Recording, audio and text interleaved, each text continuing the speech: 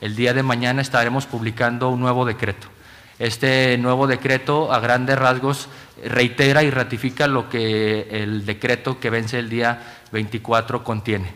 Continuamos con el trabajo a distancia durante el mes de enero, vamos a cerrar el mes de enero hasta el día 29 a distancia y a partir del día 31, de acuerdo a las recomendaciones, como lo hemos señalado, que nos haga el sector salud, estaremos tomando las determinaciones necesarias, incluida la parte de retorno gradual, responsable y escalonado a las escuelas.